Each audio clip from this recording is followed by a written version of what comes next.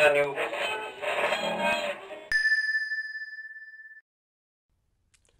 everyone, I have a word for you, but before I get into the word, I just have like one or two quick announcements for you. Next weekend, we are doing an outreach here in San Francisco in the Tenderloin, in Russian Hill, and in North Beach, and we are giving out these wonderful packets.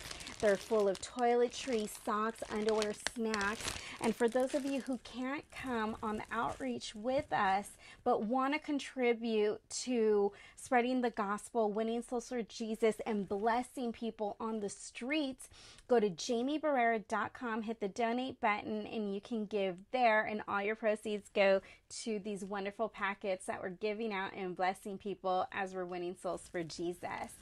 Then we have I'm Saved Now What and Estoy Salvado Ahora. Both of them you can get on Amazon.com, but some of you guys had reached out about bulk copies for your churches and for your new believer packets. And you can get bulk copies for your new believer packets or your bookstores at HigginsPublishing.com. Okay, so those are my announcements, and we are getting into the Word of God now. So we are going to start in the Gospel of John, Matthew, Mark, Luke, and John. This is the New Testament. And we're going to go to chapter 10, verse 3. So, Bible's out. All right. Let me situate myself real quick. Here we go. Okay, so Gospel of John 10:3. The gatekeeper opens the gate for him, and the sheep listen to his voice, and he calls his own sheep by name and leads them out. When he has brought out all of his own, he goes over ahead of them, and his sheep follow him because they know his voice. But they will never follow a stranger. In fact, they will run away from him because they do not recognize the stranger's voice. And then we're going to skip down to John 10:27. All right. So, John 10:25. Apologies. Jesus answered, I did tell you, but you do not believe. The works I do in my Father's name testify about me, but you do not believe because you are not my sheep. The sheep that are my own hear my voice and listen to me. I know them and they follow me. Okay, so let's pray. Father God, we thank you, Lord, for this word.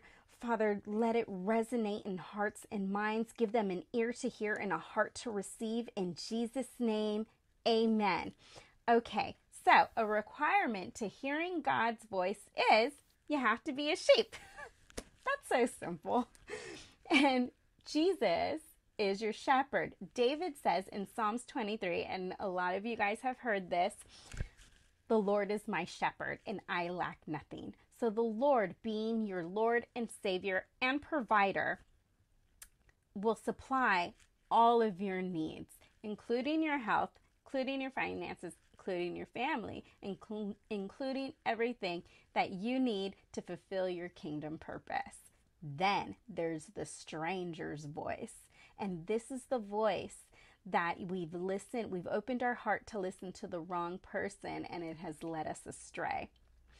So throughout the whole Bible, there was different dispensations of how God spoke. God spoke through the patriarchs, in the Pentateuch, which is the first 5 books of the Bible. Then he spoke through the people of Israel who are under the law. And then in the New Testament, God spoke through the Gospels. And so this was different variations of how God's word, or how people listened to the word of God in various different ways. And we'll go over that. And so the purpose of listening to God's voice, when God speaks, it's always referring to a present time. In the Old Testament, yes, there were prophecies, but he addressed what was going on in the right now time, in the present time. God would always remind people of what was said in the Old Testament, of those who were speaking in the New Testament and things like that. But in every situation in the Bible, he always talked about the now, what was happening now for either that individual or that region, and how to open and listen and obey to the voice of God. And all of it was to build their faith, because faith comes by hearing his voice. And so in order to hear his voice, we have to open our ears to hear. We have to open our spirits. We have to listen to him and be in obedience to him. So the purpose of listening to him is, one, God always confirms his word and his voice with his purpose. So you will always find, when you hear the voice of God, it will always lead to a kingdom purpose. Then also it will counsel you. God's voice will always counsel you. It will warn you. It will correct you, but it will always be received in a personal level, in a way that you're ready to receive it, and in a way that you will understand it. So when God speaks to you, he'll speak to you in different ways for your kingdom purpose, to guide you and lead you in the right direction, and also on a personal level for your right now time, and for you to push forward. And so when you read through the Bible in the Old Testament, God always says, if you hearken to the voice of God. So the word if, this is a choice of you. He gives you an option. This is your choice if, right? So if you obey the voice of God, if you obey what God is speaking, he will provide blessings upon you, your health, your finances, your family, your generation, that thing. He provides blessings. And then if you don't listen to the voice of God, so this is Deuteronomy 28, right? And so if you don't listen to the voice of God, he talks about all the things that would happen when you don't listen to the voice of God, right? And so he tells you if you do, and if you don't, this is your choice. He always gives you a choice.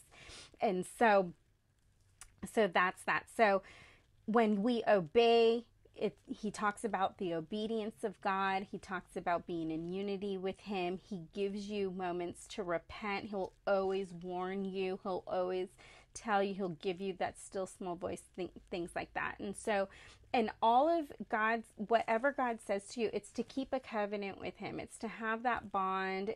So there's a distinction of his people, because not only do they obey his voice, there's things about them that are different from everybody else. There's things about those who follow God that there's blessings upon them. They have the favor of the Lord. Their health is improved in different ways. They have provision. This is the distinction of God's sheep, is because they followed what God had said. They took his word and they obeyed his word. They took what God said and they did that. So one way of listening to God's word. So I had one person ask me, and they go, how do I hear God's word if he doesn't speak?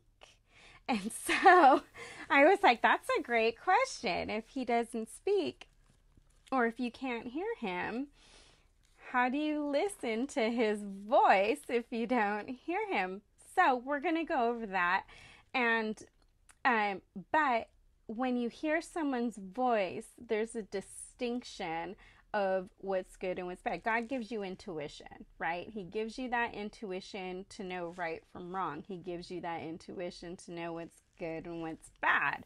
So that's one indication. And God says, test the spirit. It says in 1 John, this is separate from the Gospel of John. It's 1 John, all the way in the back of the Bible, right before Revelation. So 1 John 4:1, it says, "Dear friends, do not believe every spirit, but test the spirits to see whether they are from God, because many false prophets have gone out into the world." So there's many voices out there, and we hear it a lot more and more in the news of many sides to different situations. That who do you agree with? And sometimes you don't agree with any of them. Sometimes you agree with all of them. All of them might have different things, but like, whose voice are you listening to? That's the question.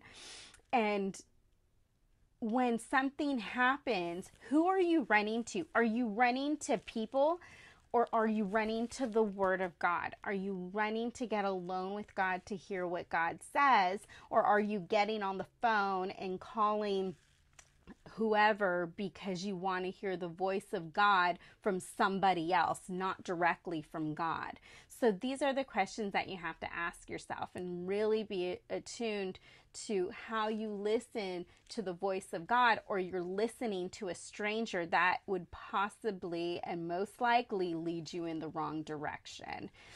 So if you're going to listen to God's voice, you got to go to God, right? And I see a lot of people, they post their Bible verses, and the one that I always see the most is "ask and you'll receive," right? And so, and when I see that verse, I always wonder, yes, you posted the verse. Yes, it's a Bible verse. Maybe you don't know it's a Bible verse, but you posted it, you received it. But did you read the rest of that verse? Because yes, you ask God and God answers you, but he answers you according to his will. So there's so many people that see Bible verses, but they don't listen to the Word of God. They don't read the Word. I like to call it the biblical horoscope, because they see a verse and they're like, yay, that works for me, but they don't really follow it. They just kind of agree with it, and then they post it, and then they go, okay, yay, I did my good deed. No, yay, it resonated with you for that moment, but did it anchor itself into your spirit, into your soul? And so there's things of that nature where, yes, you're there, but we have to go deeper. God wants you to read his word. He wants you to get alone with him. He wants you to, to get into that comfort of trusting him and allowing him to be your Lord and Savior, not just for moments that feel good or seem right or things like that, right? And so we're trying to listen to the Word of God, and the ways that you can listen to him. Sometimes we're distracted. Sometimes we do. Like, we get alone with God, we open up our Bible, we're reading it, we're ready to go, and then something distracts us, whether it's like the TV or, the ping on your phone, or, family members come into the room and ask you 1,000,001 questions or whatever, you know what I mean? So sometimes we get distracted by just circumstance and elements, but then there's other things that distract us by where our heart is too. You tried to get alone with God, but someone called you because they wanted to go out to dinner and go party, and you chose, instead of choosing alone time with God, you chose to go out and party or do whatever. I'm just using that example. There's nothing wrong with going and have fun, but if you dedicated and promised time to the Lord, follow through and have that time alone with God. There'll always be dinner. There'll always be, whatever is entertaining to you, but your time alone with God is very precious, and God reveals things to you in that alone time. And so there's different distractions that lure you away from receiving what God has for you. And then also is spirit to spirit. What connects you, right? And so you see people who are grouped together, right? Spirit-filled people are attracted to spirit-filled people, and they usually, knit their hearts together, communicate, they run together, they agree, they understand each other on a whole different level.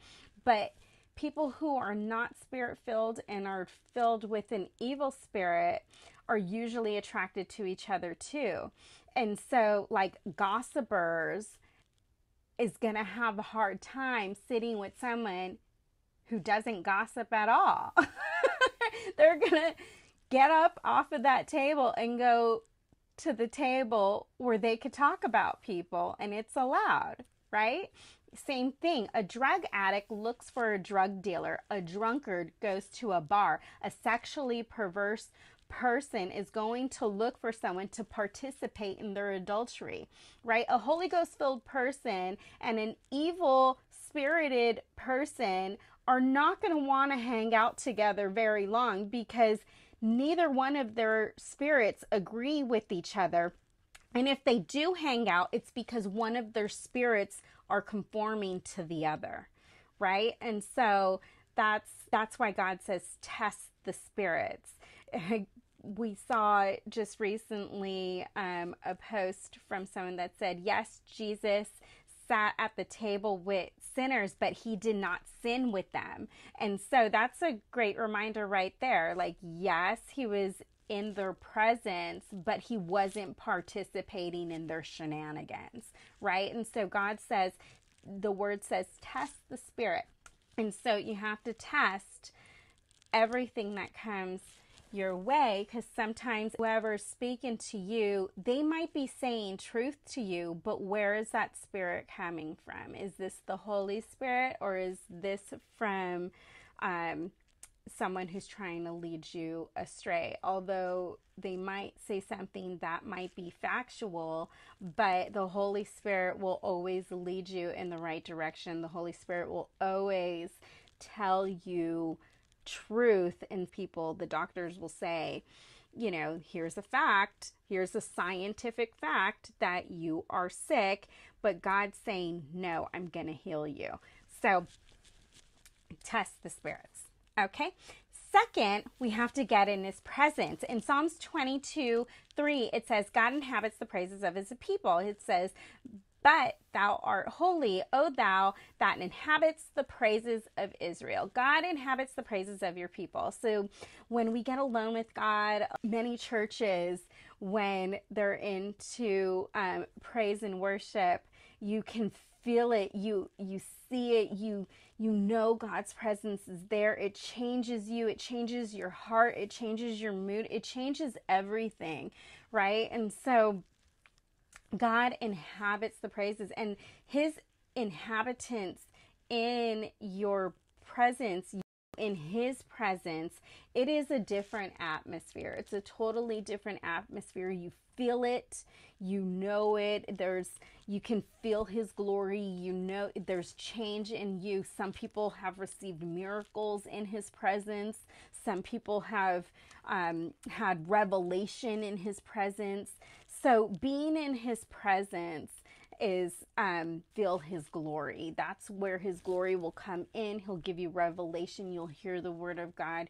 You'll see it. You'll know all of those things. So there's different ways of doing that, but it's in the praises of his people. So his people will always edify. His people will always give the highest praise, will exalt him, will exalt God in the most beautiful way, and God recognizes it, and his presence will be in there, and you know it and you feel it, and it'll be all of those things.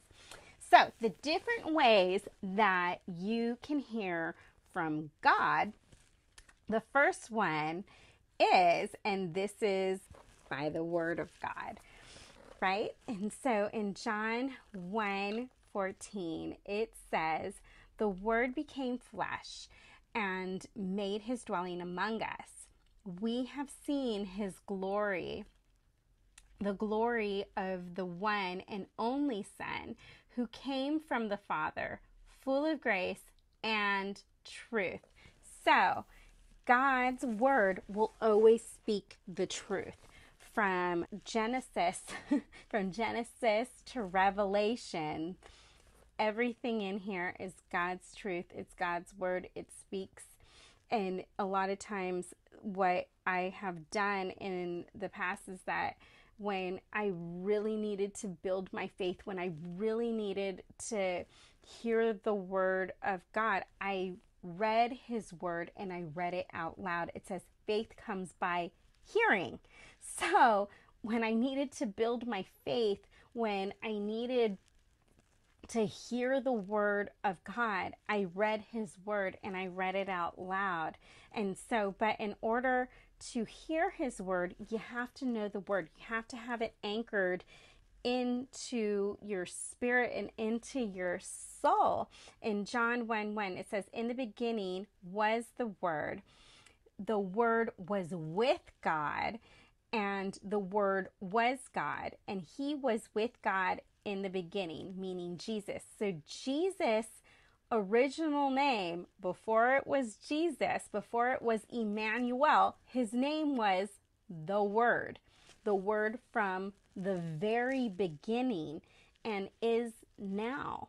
And so in order for us to hear the word of God, to hear God's voice, we have to know the word and we have to read it. And if it helps you, because it's helped me, read it out loud.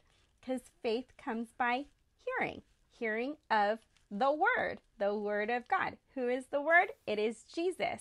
The word became flesh. What's Jesus's other name? The word. All right. So another way to hear God's voice is audibly.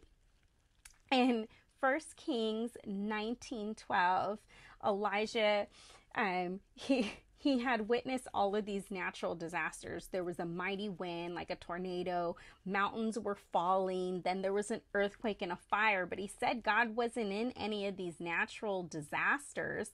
Elijah heard a still small voice. Also, there is in Job, God spoke through thunder, right? In Job, he was talking about how he hears his voice like thunder. And then in Samuel 3:10, God was actually calling his name. He called his name Samuel, Samuel, and he said, "Speak, Lord, your servant is listening." So Samuel responded in those ways. So people have heard God's audible voice. And even today, some people have heard God's audible voice. God is the same yesterday, today, and forever. God does not change. And so how he spoke then, he does still speak the same way now. And so some people who have an ear to hear and who have been attuned to God in a certain way have heard God's audible voice. And so that still happens. Another way that we hear God's voice is through dreams and visions. And with dreams and visions, it's very unique because a lot of times it comes in symbols or in ways that are broken down and in ways that like we understand, and we have to interpret it for others to understand. So sometimes people have dreams, some people have visions, and it comes in a certain way. And if they don't understand like the symbols and understanding, like if God shows you, for instance, an apple, and for some people an apple in their mind might be a red apple, but in the dream, it was a Granny Smith apple. And so you know what I'm saying? So it's when you're interpreting it and when you see certain symbols in dreams and visions, when God shows you these things, for me, I always go to the word. If I see a tree, I'm like, okay, what kind of tree is it? And I go and I search the kind, and then I look in the word and I'm like, okay, what's the tree? That kind of thing. And so he'll show me a bush. What does it say in the word of God about a bush? It talks about the mustard seed, and the mustard seed, it turns into a big bush. He's talking about the faith, right? And so there's different ways in dreams that God reveals through like symbols, numbers, people, he shows you different things in dreams that might make sense to you, but when you interpret the dream, it comes out a little bit different. Like in Daniel, when God revealed the dream that the king had, he was talking about all the different symbols of bronze and iron, and all of those things meant something. And so God revealed the mysteries in a night vision to Daniel. Also, Abimelech had a dream not to marry Sarah. God talked to him in the dream and said, don't marry that woman because she's already married. So he tells you stuff in dreams of warnings and corrections. Also, many people know about Joseph, and he had a dream that he was one day going to rule, and his brothers and his dad and everybody just did not like to hear that dream because they thought he was conceited and all that stuff. And he spoke really was young and he was too soon. He didn't really, sometimes there's things that God's like, wait a minute, I'm telling you this, but maybe don't share it with certain people because they're not going to like what you have to say. And so when Joseph was telling them the dream, they, his brothers and his dad, everybody, his family got mad at him, and he, and they're all like, well, don't we all have dreams? We all have dreams too. And Joseph's like, yeah, well, we both have dreams, but the only one who can interpret it is from God. So that's another way. So dreams and visions, sometimes they're dreams, sometimes they're visions, actual visions while you're awake. And so God will speak through either dreams and visions. A lot of times it's through symbolism. A lot of times they're warnings or, counsel, or, but either way, it's all going to lead you in the right direction. So however God speaks to you, it's for a kingdom purpose. The fourth way that God speaks is through prophets, tongues, and interpretations. And these are for the believers of God. And the fifth way that God speaks is through signs and wonders. And so signs, wonders, and miracles are for the unbeliever. The prophets speaking in tongues and interpretations, those are gifts for the believer. So God will speak through prophets. He'll speak to you and give you revelation when you're in your heavenly language, and he'll give you interpretations for the mysteries that are spoken through your holy language, which is called tongues, or he'll give you interpretations for prophecies that were given. All of it will all align with the word of God. So whatever you hear, whatever, when you go back and you read it, God will confirm it by his word. So God will always give a confirmation. So, and the confirmation, you'll always find it in the word of God, right? And so, and then there's signs and wonders. There's many healings, or God gives all these different signs. There's things that you're like in awe about. You're like, wow, that's so amazing, that kind of thing. And so it will be different for everybody. But so signs and wonders, unbeliever, prophets, tongues, and interpretations, those are for the believers. So he speaks in those different ways.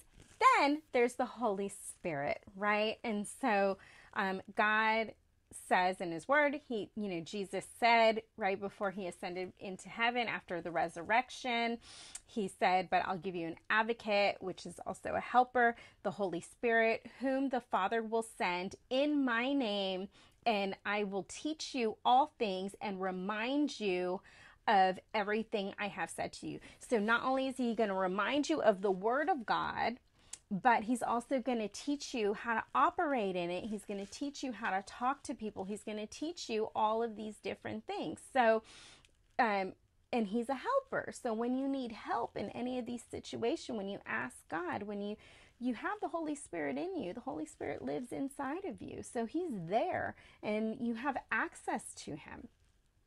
And so God, Jesus is your advocate. He's sitting at the right hand of God. He's praying for you. He's rooting for you. He's like, yeah, this person is doing such a good job. You have the Holy Spirit helping you, guiding you, leading you. And all of this is because you listened to his word. You followed the Holy Spirit. You followed his guiding and his leading. God will always lead you. He will never pressure you. He'll always give you a choice. And it is your choice to follow the voice of God, to follow the words that are being spoken from God, right? And so God will also send people to you. Sometimes it's your pastor, sometimes it's someone who is maybe a spiritual parent to you. They'll speak to you and that's great, but sometimes God will speak to you from people who you don't want to receive from. But if you're open and you know God's Spirit, that's what he says, test the spirits, right? And you know it's God's Spirit and you will receive the word of God.